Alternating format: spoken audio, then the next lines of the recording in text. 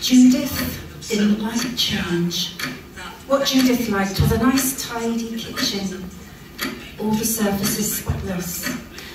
And what Judith really liked was chatting with Cleopatra, the cat, about the news. Cleo didn't have much to say, just meow, meow. I quite agree, said Judith.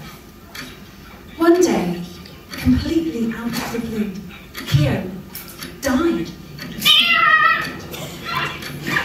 Judith was devastated. She wept and she wept. What am I going to do now? The kitchen's not the same without her.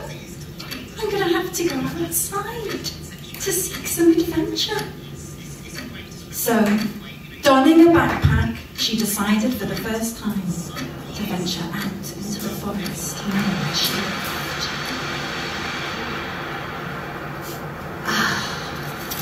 Judith hadn't gone for a walk further than Tesco's in 15 years.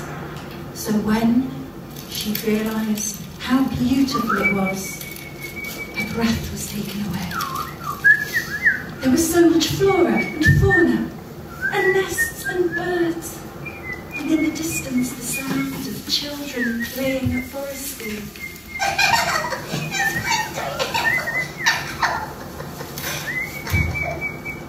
I could get used to this, thought Judith. In fact, I might even sit down, do a bit of meditation, maybe even hug a tree. This could be the beginning of a big change. I have to get over Cleo somehow. She took out a sandwich when she found a lovely spot, and she began to chop.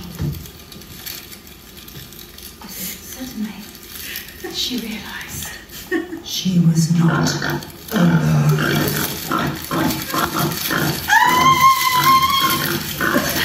Terrified at the wild beast in front of her, Judith racked her brains.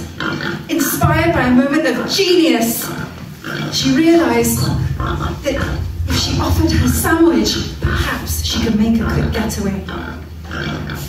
Fortunately for her, the boar liked ham and pickle, and she was able to run away, back to the safety of home.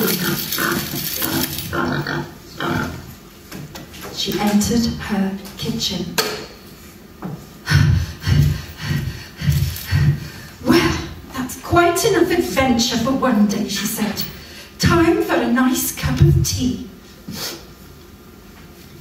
Maybe I should just get a kitten. The end.